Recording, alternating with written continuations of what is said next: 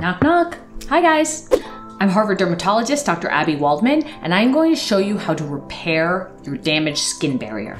Okay, so this is your skin barrier, and this is what happens when you damage your skin barrier. So first, the very top layer of your skin is composed of something called the stratum corneum. This is another name for the skin barrier. And it's literally a wall of dead skin cells that coats your skin, essentially. It provides a tight coat to keep water in, and it keeps things from the outside like bacteria and viruses and fungus from getting in. And you can think of it like a brick wall. So these are little dead, flat keratinocytes, little skin cells called corneocytes, and in between them is the mortar that's holding them together. So the mortar is different proteins and fats that really hold it together, and that's ceramides, cholesterol, and lipids. So you can think of it like a brick and mortar. On the very top layer, there's like a layer of sebum, sweat, and that kind of provides a little bit of an extra rain jacket, essentially, from the outside. So when you damage your skin barrier, what you are doing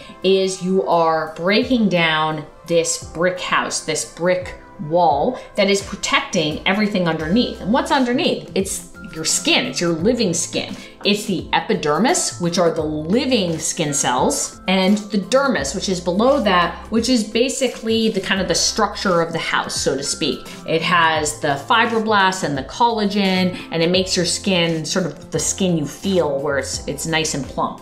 And then underneath that is fat and muscle and other things that compose the subcutaneous tissue. So when you damage your skin barrier, what happens is you create a hole, and now all that water that was being trapped in can get out, and all of the bacteria and viruses and fungus and antigens that are in everything that we're touching and coming across now can just flood right in, and they can get into the living cells, essentially. Now they don't have that protective barrier. They're right there where your immune system can see them. So what happens, your immune system shows up and you get inflammation, you get redness, itching, pain, you get a rash, you get breakouts, and then you get dryness because all that water is going out of your skin. And so a lot of the things that we complain about, right, like sort of breakouts, itching, rashes, all of that can often be explained from a disruption of your skin barrier. So I'm going to share with you some key steps to prevent disruption of your skin barrier, and then also to repair it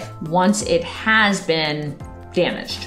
So one of the most common ways to disrupt your skin barrier is by using too harsh of a cleansing agent, essentially. If you use bar soap, oftentimes it's not pH balanced, and what that does is it's too basic for this outer, very acidic area of the skin. And so that can cause breakdown of the outer layer of the skin barrier, and again, lead to these problems. So you really want to use a gentle cleanser, really gentle, something that's not stripping that outer layer. You don't want to really use like harsh scrubs that are really irritating the skin. And so especially areas with very thin epidermis, thin stratum corneum, like the face, the eyes, around the mouth, you really want to have a very gentle cleanser. The other thing you want to consider is exfoliation. Exfoliation is amazing. If you use a chemical exfoliant, an AHA, BHA, oftentimes these acids are great for removing some of these dead cells and revealing the beautiful new skin underneath, but you can overdo it, right? So in removing these dead cells, if you remove too many layers, oops, now you have a big hole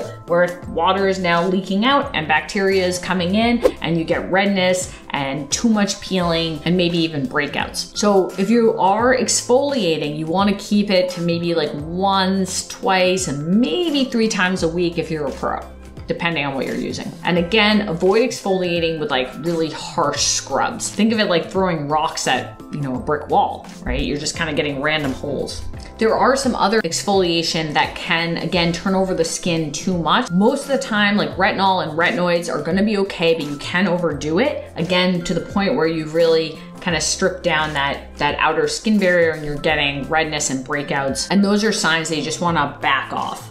Also, there might be something you're coming into contact with that's sort of unique to you, in that you have an allergy to that ingredient that is basically either irritating the skin for you or even causing your immune system to kind of try to go up and attack it. And so the most common ingredients that cause those type of reactions are fragrance is a big one. Formalin or formaldehyde releasers is a common one. It's present in lots of different products that you might use on your face, lanolin, as well as many others. And again, what might cause that type of reaction in one person is not going to cause it in another person. And the third thing you can do to help prevent skin barrier damage is to just use a basic moisturizer every single day. Anytime you cleanse, to put a moisturizer back on. Because even with a gentle cleanser, you're sort of stripping these like outer little keratinocytes, and you want to do that. You want to kind of clean the skin and remove some of the dead cells, but at the same time, you want to be able to protect yourself, protect your skin. And using a basic moisturizer that contains ceramides, hyaluronic acid, fatty acids, or lipids, those can basically kind of recreate that stratum corneum and provide some protection from the outside world. And so if you do have a damaged skin barrier and you're having like a lot of redness, itching, rash, breakouts, especially it happens a lot right in this area near the nose, sometimes around the eyes as well, and everything feels just like tight and uncomfortable. The key here is to sort of back off. Keep things really simple. Skincare can get really complex and it can be very difficult to figure out what is causing the problem. And so it's really good to just kind of take a break for a few days from any retinoids or exfoliation or any sort of serums, basically any sort of active ingredient. Just like take a rest, let your skin kind of reboot. The things you do want to continue are gentle cleanser and moisturizer. Now, sometimes your basic moisturizer that contains ceramides is not enough. You know, you'll look and see a lot of these repair creams, ceramides is the main ingredient, because again, that's the mortar for the bricks. The Barrier Renewal Complex by Elta MD, ceramides. The Rock Barrier Renew PM Moisturizer is ceramides. But sometimes that's not enough. When you really have damaged your skin barrier, it's not enough to just replace the mortar because you're not able to replace it and heal it fast enough. So you still are getting a lot of water loss. And so one of the most effective things you can do is actually put like a little Band-Aid over this.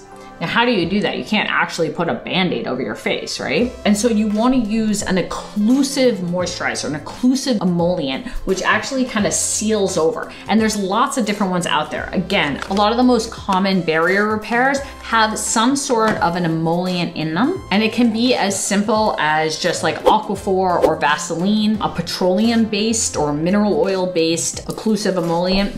The Rock Barrier Renew also has like a mineral oil, a petroleum-based emollient that seals the skin and provides a Band-Aid to allow it to just do its thing and heal itself. Not everyone likes the idea of putting a petroleum-based emollient on their skin. Often glycerin-based or shea butter-based creams will kind of provide a very similar seal. So one is the Dermatologist Stabilizing Repair Cream. A big favorite is the Cicaplast Balm 5.